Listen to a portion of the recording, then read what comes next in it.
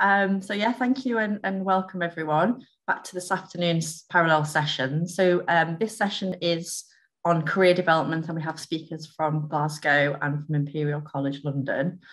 Just as a reminder, if people can just mute their microphones and turn off their cameras just during the session speakers. And please do post some questions in the chat as we go along for the speakers. There will be time at the end to kind of post those questions and to the speakers. So we're going to get started. I'd just like to thank you everybody for attending this afternoon. So our session today is entitled Professional Career Development for Technical Staff, the Story So Far.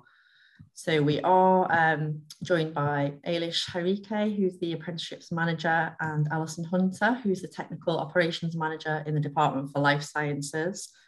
And we're also pleased to welcome Paul Paterson, who's Chief Technician for Institute of Molecular Cell and Systems Biology, and his colleague Brian Robb, Technical Services Manager in the School of Science and Engineering at the University of Glasgow.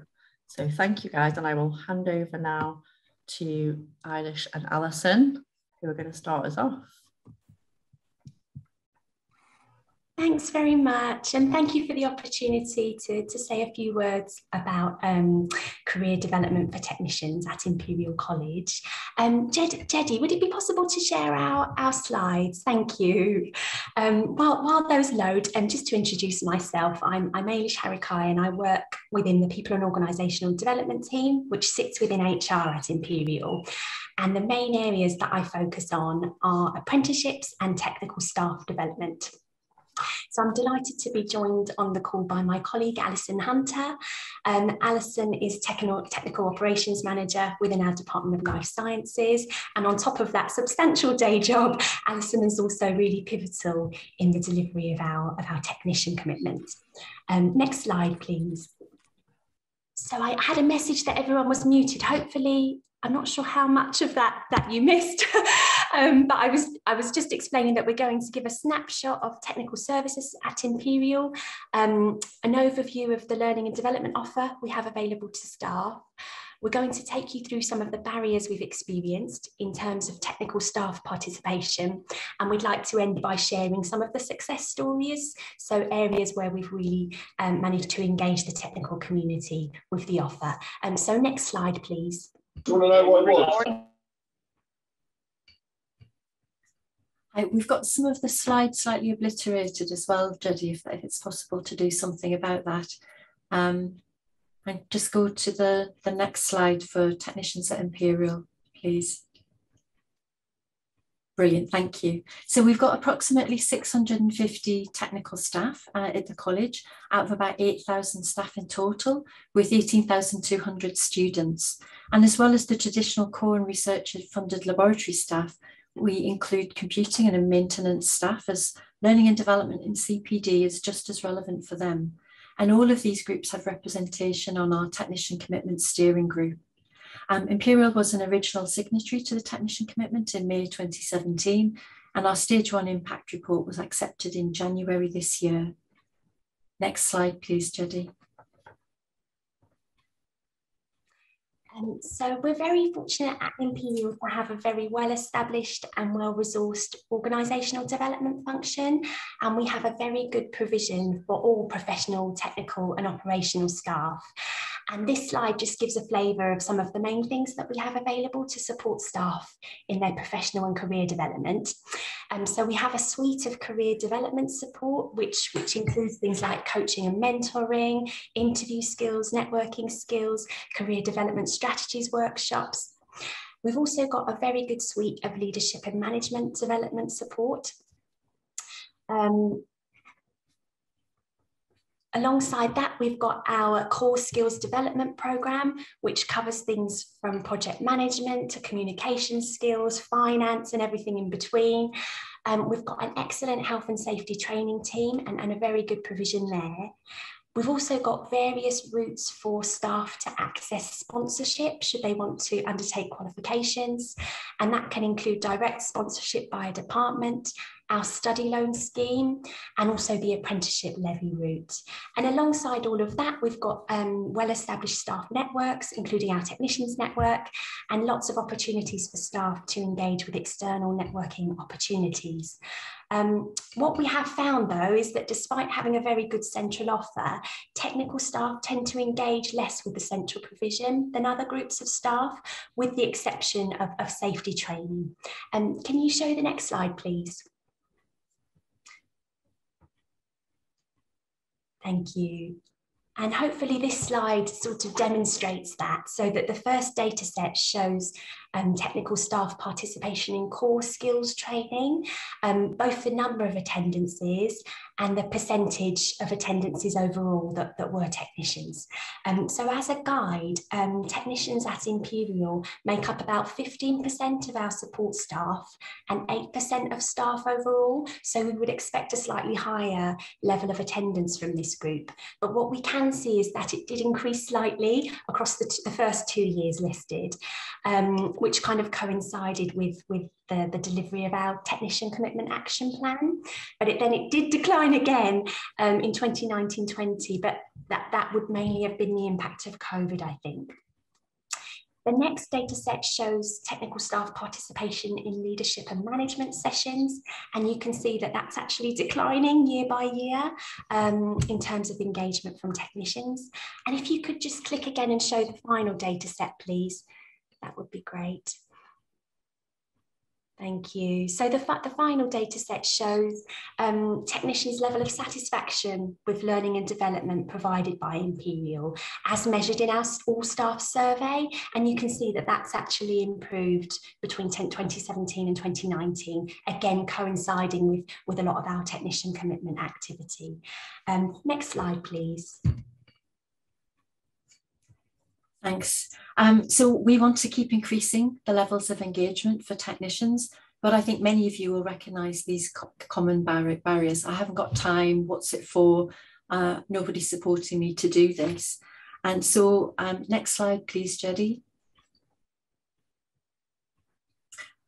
So how do we overcome these barriers? So one of the things that Ailish does is that she takes the courses offered and just highlights these in the technician's newsletter as a reminder, as a prompt, especially for the management training and personal development courses. And I think having smaller group meetings within the departmental meetings and college fora gives the technicians a chance to talk issues through with each other, and encourages the junior staff to have a voice and learn by example through that networking, that shared experience. And it's been really refreshing to hear peer-to-peer support for continuing professional development and different courses, people suggesting things to each other that have helped them personally. And I think just allowing time for that culture change to happen.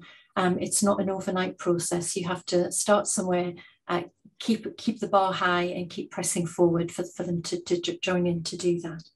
Next slide, please, Jedi.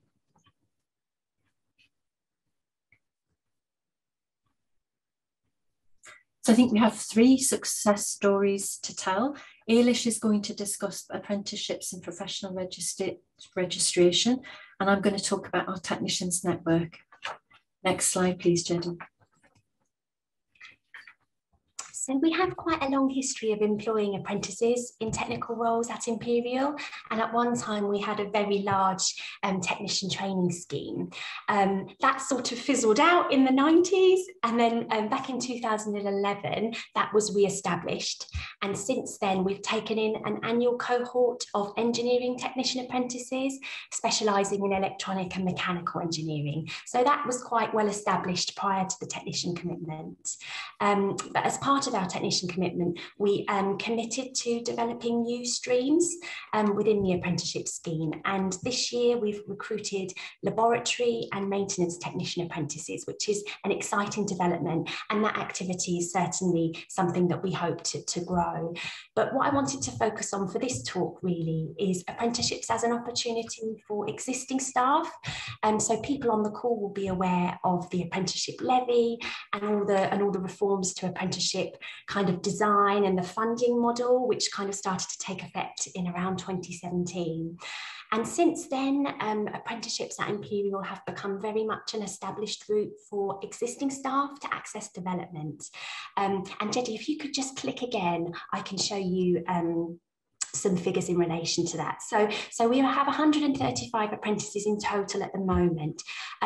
13 of those are apprentices in the traditional sense, so people we're bringing in into the college early on in their careers, and we're training them up to become proficient in particular types of roles. Now, these are largely technician roles. We've got 12 of our 13 who are technician apprentices.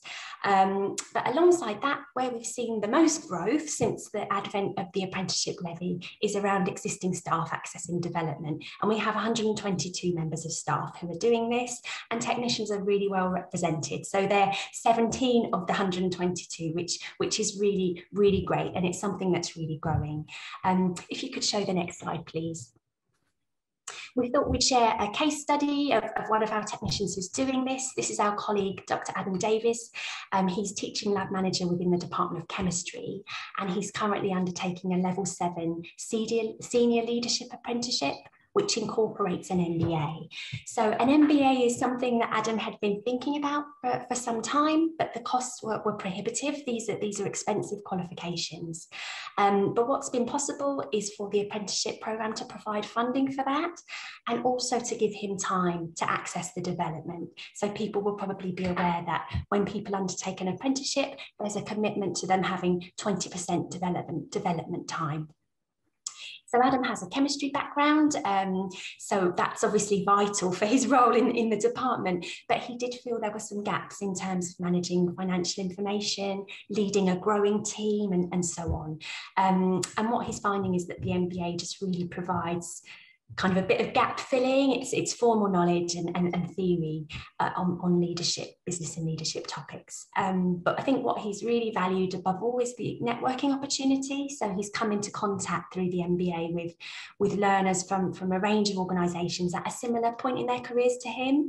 And I think that learning has been really valuable. Next slide, please. And we also wanted to touch on professional registration as part of the talk. So as part of our technician commitment, Imperial departments have committed to funding all the costs related to professional registration and professional body membership for their technical staff, which removes the kind of financial barriers that existed before in terms of undertaking this process.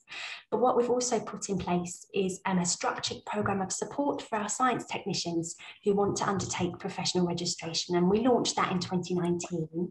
And what it involves is attending a series of 4 workshops over 3 months with an applicant support mentor who sort of guides people through the process. We did that in person initially, and then it switched to a kind of a virtual programme.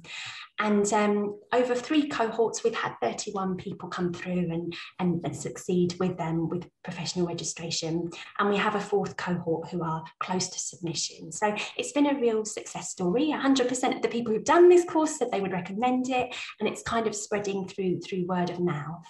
And we're in the process of putting something similar in place for our engineering technicians.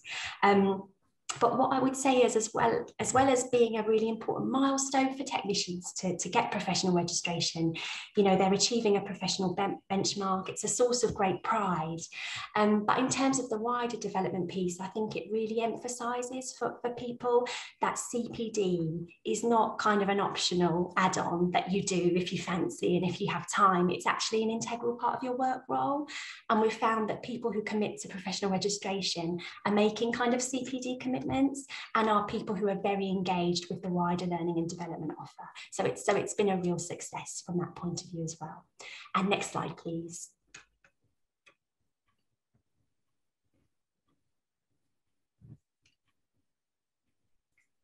Can you just go back one, Jedi, please? That's great. So having a technicians network reinforces the professional and career development opportunities that the more formal training gives, and it's an opportunity to show best practice, to share best practice up and down that food chain. Certainly departmental initiatives influence institutional ones, and the sort of external networking events that we have, and back down again. So just having that big, wide network is important. And giving opportunities for presentation skills and speaking opportunities, which are not normally part of the day-to-day job, helps develop staff and give them confidence. And they take pride in their own work. And you can really see how they blossom when they do that. And talking about their own work really inspires other people within the institution and outside of it. And next slide, please, Jedi. So how have these networks helped? So I'm just going to give you the example in life sciences. When I came 6 years ago, it was very siloed. There was no communication to or between the technicians in the department. And we have about 60 technicians in total across 2 campuses. And that's out of a staff of 650 in the department. All of the technicians are now engaged in professional development. And between 2017 and 2020, 16 attendances were for management courses and 27 for professional development. They're now helping each other informally. And as part of the professional registration, one lady actually got a national CPD award from her professional body. And there's much more recognition. I think it's just disappeared off the bottom of the slide. Citizenship awards, college awards from the provost and the president, and external national awards have been gained in this department. So we need a workforce of fluid, agile and engaged technicians. And I think one of the barriers that we sort of referenced earlier was, well, where does all of this learning and professional development lead? And I think for my staff, it's been very motivating to see that 5 technicians from within the department who've talked to them about professional registration journey, courses that they've attended, the conference attendance and their career history have now moved into better paid, higher level jobs. Next slide, please, Jedi. So thank you very much from Ailish and myself for allowing us to come and speak to you today. And I think we're going to take questions after the next presentation from the University of Glasgow. So thank you very much for listening. Thank you, Ailish and Allison. So yeah, handing over to you, Paul, if you want to share your slides.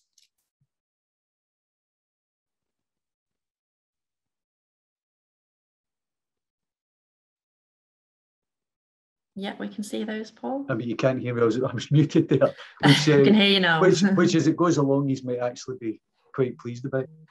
What we're going to do today is we're going to speak about, basically what we're not going to speak about is what EOD does. That's the employee organisation development. We're going to speak about what we've done through the technician commitment in terms of career development. We're not, because we've got all the stuff, the health and safety stuff behind that as well. So I'm just going to give you some ideas of what we're doing. Brian, at the end of it, is going to speak for the last 3 or 4 minutes about what happens on the ground in terms of in school engineering. Hopefully, I won't be going too quickly. My wife always tells me I speak too quickly.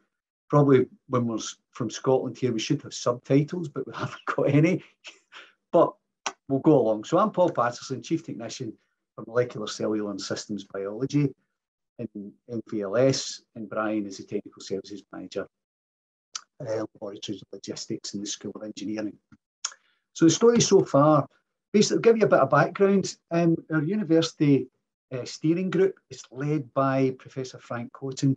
He's the Vice Principal for the university. That's been really, really important for us in getting things like career development going, because he's the link between a lot of the university organisation and committees. We've also, one thing that's a real bonus is having a technician commitment coordinator. Now, Ali, you'll probably hear from him in the future, is bought out a day a week, and that is his job, to coordinate all the things that we do around the university. We've got technician commitment champions. We've got a senior technician management network now, where we're all in together to share best practice. We've got a website, and we've got a pretty successful social media platform. Our Twitter, I think, has got 600 followers or something like that. Okay, so we're going to go internal and external career development initiatives. So some of our internal was, we've got the Associate Fellow Recognising Teaching and Excellence framework. We've got technician demonstrators course, research integrity, technical workshops, apprenticeship activities, secondment opportunities, and technical staff conferences. So I'm just going to go through all of these as we go along. Now, the AFRET, that is run by Learning Enhancement Academic Development Services. It's Leeds. When we said to people, you know, you need to go to Leeds to do this, they thought it was Leeds University. So we had to explain that to them. That was a quite a funny thing. Anyway, they do all the enhancement of teaching within the university. So what they do is they did a certificate. Now, what is that? It's around is facilitating learning. But what we did find was we found that technicians weren't going on it because they would go on it and it was very, very academic based and, you know, going down that line. So it's technician specific workshops. The first one we had was 54 turned up. So through that, you do some face-to-face courses that help you how you facilitate your teaching, how you do this, that, and the next thing. You then write a report about how you facilitate learning. Now, the good thing about this is it goes across teaching and research. So people in formal teaching can say how they facilitate their learning. Within the research, they can do it as well. It's about techniques, it's about how you do it. You write a report, somebody comes and visits you, they assess how you do the learning, they give you a feedback, you then reflect on it, it's then peer reviewed, and at the end of it, you can get one of these. So that's Glasgow University recognising excellence in teaching. Lindsay got it last year during COVID, which was very, very challenging indeed. And as Brian was saying this morning, we've had a couple of technicians who've actually moved from the university, and one of them got a job in teaching actually in Aberdeen. That's been a really, really successful. But again, that was tapping into the internal university. The other thing that Leeds are going to do for us is, and this is just starting, is again specific training courses for technicians who work in teaching labs. They're going to be taught demonstrator skills because they already demonstrate just now. Again, that was seen as a kind of academic thing. Again, this will be running this session for undergraduate and postgraduate formal teaching for the technicians that do that. So that's another bit of development they can add on.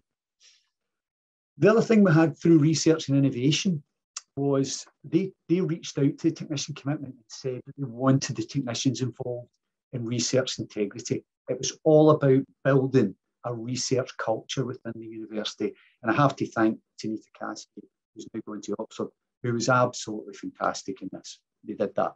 So basically what we had is we had specific courses on research integrity run for technical staff.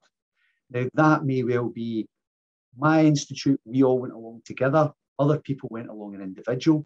So we all learned about research integrity and how we should be passing these things on within our lab settings, within our teaching settings, wherever. As a result of that, we've now got technician facilitators on that course. So what they do is they actually tutor on the course to PGRs, PDA staff and students. And the technicians have really, really found that rewarding. Again, another development in people's jobs that they're taking on. The other thing we had is Ali, as a technician commitment coordinator, sat on the judging panel for the annual university awards, research awards. Again, real bit of engagement, but again, a development thing for Ali, and somebody else might do that. Myself and another couple of people represented the technical staff at a research culture workshops run by the Welcome. I actually facilitated one of the groups in that. Again, great bit of development for me in the techs that were going along. We've also instigated locally some technical workshops. I can give you an example of how it goes. One of them was for statistics. So what we said was there's a general statistics course within the university, but what we said was how can we adapt this for technical staff? So we spoke with technical staff, asked them what they would like, what they thought would help them in their job. And the lecturer specifically on this was very, very good because he targeted it at different things that technical staff would want. This came about basically because the teaching group went on it, came to the steering group and says, we've done this before, and would then spread best practice about. So that's what it was. It ran over 4 days, half-day sessions. We run it outside of term. Again, image manipulation was one of them as well. One of my techs ran a course for it. 47 turned up, and that was academics, postdocs, technicians, everybody. So we're trying to get that out there. John was fantastic. He was showing them how, you know, you can maybe manipulate an image accidentally to make it look better than it was. And really, these are the things that you can get caught out in terms of research. And we did one in cell culture, which is just based on best practice. Our modern apprentices, try and involve them in everything. So they're on our technician commitment launch. They did a video on what they do. They also sit on the steering group committee. This year, they were involved in the production for BBC Bites, which was the thing that they were doing for schools because of COVID. So the BBC came in, our modern apprentices were setting up the experiments for them, helping the lecturers along, doing all that. So that was a great thing for them to be involved in them, and they loved the whole media thing. Again, they're represented in the technician commitment steering group. Secondment opportunities. So again, technical commitment coordinator, Ali, this was a chance for him to, he's not in the senior management, but now he's got that opportunity to engage with the whole of the senior management within the university. Ali's done a fantastic job. I could spend a presentation on some of the stuff he's done. He's been absolutely fantastic. The other thing was University Sustainability Project. It was offered for one of our technicians within the university to join that. They are now on that whole project working party, and they're out sustainability, but plastics in labs, all different things. The other one we had was an ISSF fund. This is where technicians could actually apply for money to do day courses, week courses, whatever. I have to say that didn't go down. That wasn't taken up very well. And I think it was just because the whole culture of it, the technicians didn't think it was for them. We tried to run workshops, but it didn't. But hopefully something like that will come back again. Looking at external career development opportunities, I think some people here may well have been on the Aurora. That's now been opened up to the staff at Glasgow University.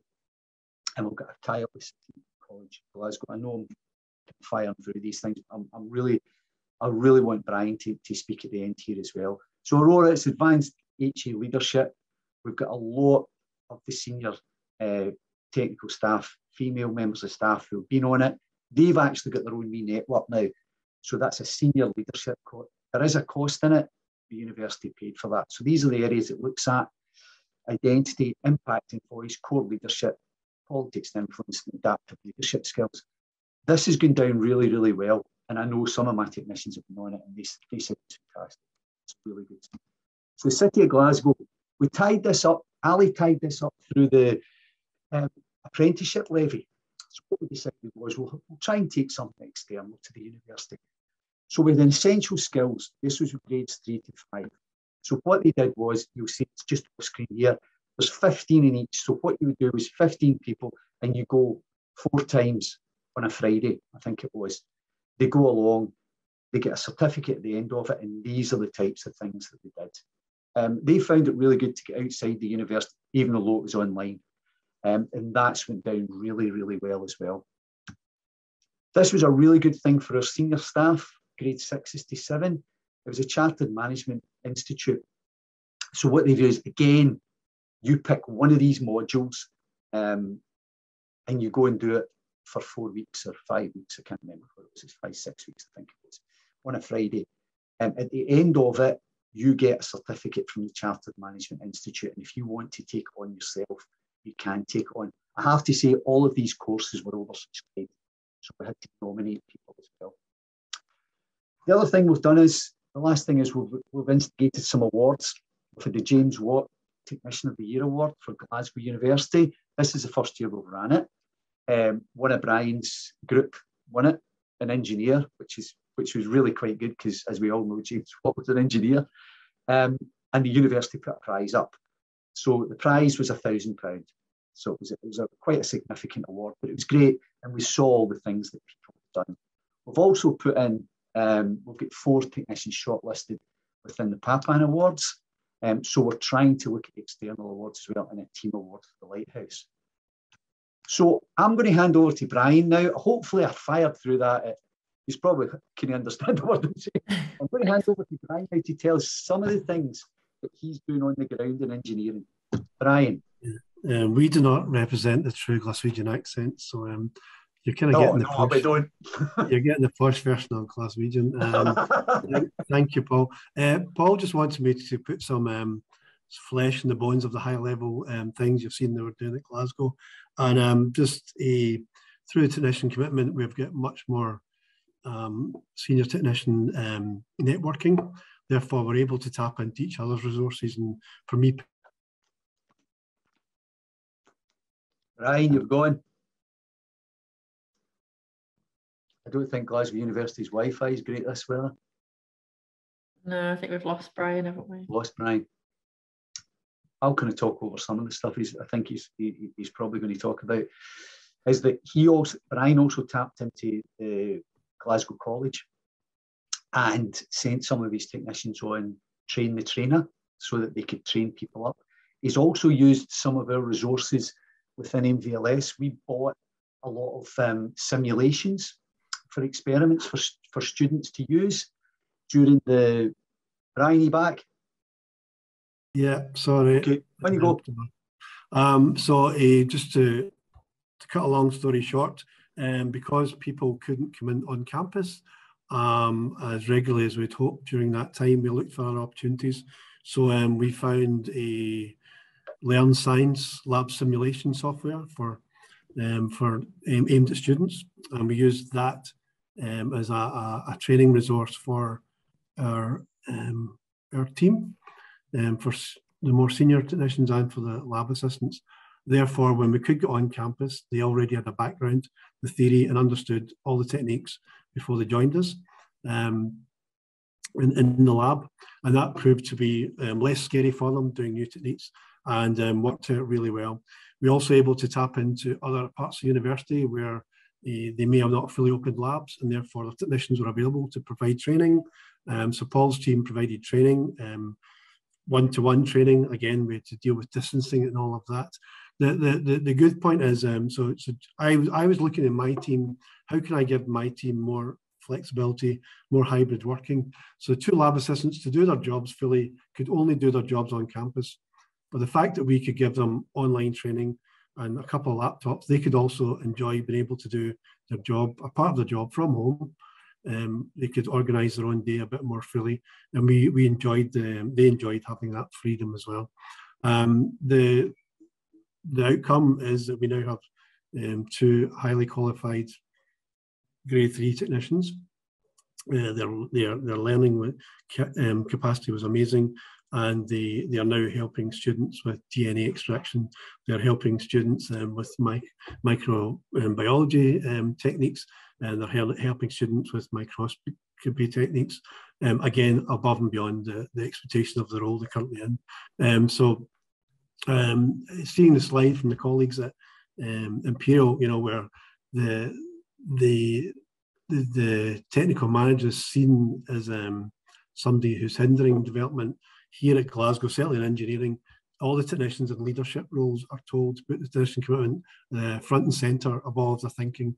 So looking for opportunities to show the work of their team, looking for opportunities to record that and have a good news story around about that. So hopefully that gave you a little flavour of something practical. Brian, see, just while you're there, Brian, yeah. I was just explaining, could you just briefly explain about your tie-up with Glasgow College? So I've been using Glasgow College. Glasgow City College are a local college of further education, and we're, like probably many parts of the UK, there are certain areas of education that is not provided locally by our colleges of further education, therefore. But one thing our local college did was training for trainers is the simplest way of putting it. So our student-facing technicians who were either delivering one-to-one training on equipment or in teaching labs, explaining experiments, we sent them on similar to what you've seen in the other course, a 4-day course, accredited course, They learned how to techniques to deliver. They did a group project. They had to deliver this practical session to their peers, and then they had to do a 1,000-word a write-up on the methodology for presenting a topic to students. And, you know, so it was very, very intensive. You probably have similar situations where your staff go to a 1 or 2 day training and they come back and nothing changes. These kind of courses, you know, we're expecting that to change on the ground, and we have seen an improved quality in terms of people, how they conduct themselves and carry themselves in the teaching labs, and their own confidence in sharing a subject they know very, very well, but maybe not able to put it across to another audience. So that's been very successful. We use we do a cycle every few years of refresher courses and of our new intake of technical staff. So we call it training for trainers. So it's about presentation skills of a practical topic. Thanks for that, Brian. Brilliant. Thank you. Firstly, I should have said thanks very much to the NTD for inviting us along. Oh no, thank you. Yeah, and thank for everybody coming along. Yeah, Me and Brian are very willing to visit any universities within the West Indies, Aruba, Hawaii, anything like that. So please send the invites. What I will say just before I finish is if anybody wants to come up to Glasgow and have a speak, we've had visitors before, we're more than welcome. And there'll be email addresses if you want to contact us. Yeah, that's great. Thank you, Paul. And thank you to Brian and to Ailish and to Allison for their time today, and for a really insightful talk into what's happening at both Glasgow and Imperial. I think we've got a couple of minutes, not much time, but if Jedi, is there any questions that have been posted for our speakers? Yes, thank you very much. John Warren had a question about if you've undertaken work to align your training program with the defined skills being captured in NTDC. And I think Ailish and Allison answered to that. So I just wanted to find out if John, it's okay with that. John, are you okay with those answers, or do you want more elaboration?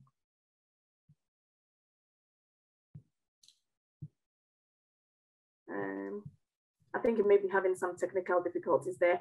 The next question is from Angela, and she's asking if that is the University of Leeds. Angela, if you don't mind, can you please unmute yourself and ask away? I can answer it. I can answer it for Angela. Okay. She's probably, I mean, probably my accents come right over. It's just killed everything. What it was it's Leeds. It's the Learning Enhancement and Development and Teaching within Glasgow University. What I was trying to get across was when we actually sent it out at first, somebody thought they had to go to Leeds University to do it. But it's not, it's what it's called in the university. It's Learning Enhancement and Development within Teaching. So sorry about that. It's a well-known, but it happens all the time in the university. People think it's Leeds. But that it's our, you may be called different things in different universities, but it's our, these are the people that run all the learning training, how for academics to do lectures, to do these kind of things. So sorry, Eleanor, I was confusing everybody there. Okay, thank you. Thank you for clarifying that. Oh, sorry. Yeah, so I think we probably are just drawing to a close for this session. There is just a final wrap-up session straight after this. If colleagues would like to kind of post anything into the Padlet, which Jenny just put the link to, just for general questions in terms of how the NTDC can further support. Just one thing, Sarah, I would say to people from other universities is that we've really used the university facilities a lot. And I would say the only advice we've got is get yourself a technician commitment coordinator. They're really, really helpful.